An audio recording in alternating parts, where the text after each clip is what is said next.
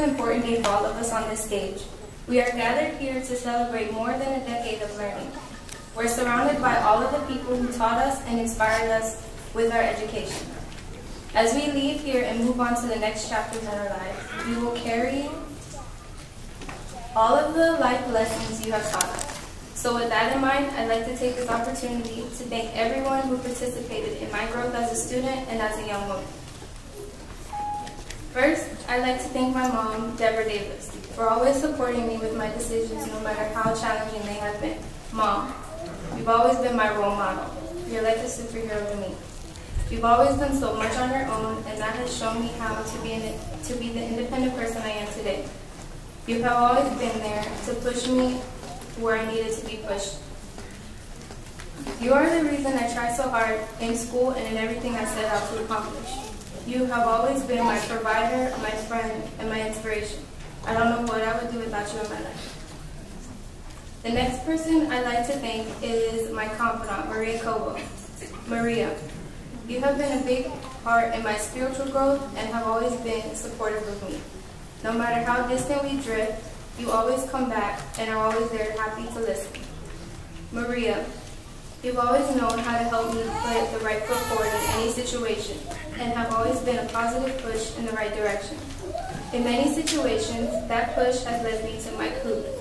Through you, my relationship with him has grown stronger, and I am thankful for God placing both of you in my life.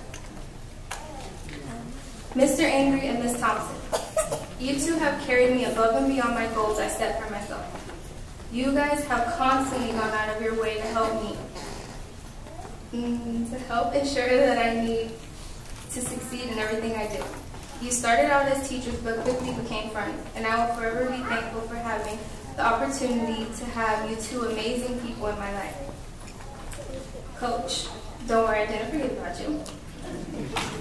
I remember one softball practice sophomore year when the team was being so disrespectful and rude to you that you ended practice early. You didn't actually say practice is over, but we all got the idea when you threw the bat and stormed off the field.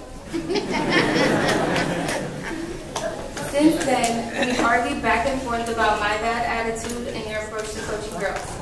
We never saw eye to eye until the end of my junior year.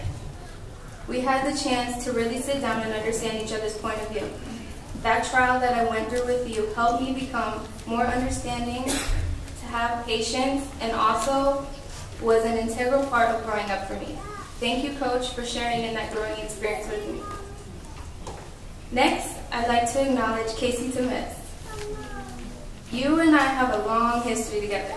We are very different in personalities and characters, but we connected on some level where we're always able to enjoy each other's differences.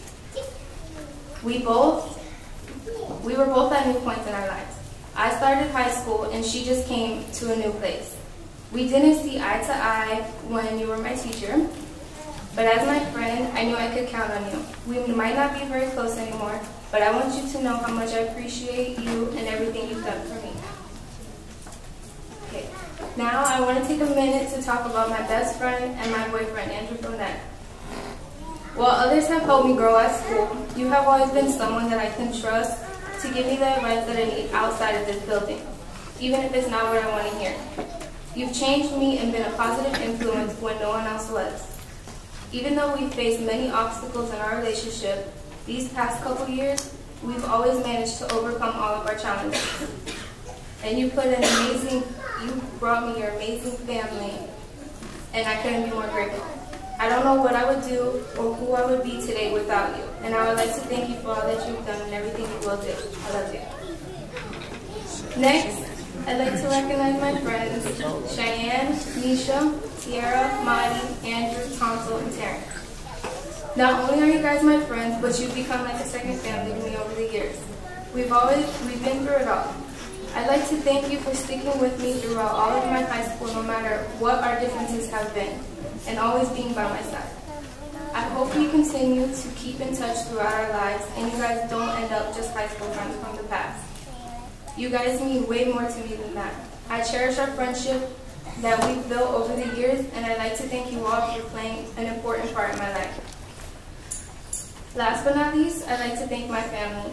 Through your ups and downs, good choices and mistakes, I was able to learn important life lessons and how to make better decisions.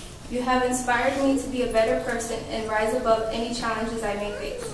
I appreciate you guys always believing in me, even when I didn't believe in myself, and always loving me, even though you really didn't have a choice. I am forever grateful. God couldn't have given me a better family. I'd like to extend my sincere appreciation to all of my teachers and administration and your dedication. To all of my family and friends, I'd like to thank for your support throughout my time at RCA. You've given me more than a mere formal education ever could. I will go out into the world with confidence because of all of your combination effort. Thank you for the lessons you've taught me, especially the one thing that you have implanted in all of us, the need to challenge traditional wisdom and search for our own answers. I will forever be grateful, no matter where I go or what I do in this big world.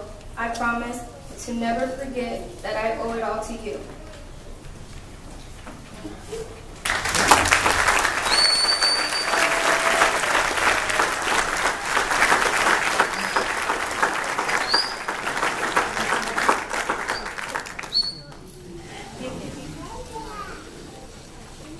Now we will hear an address from our valedictorian.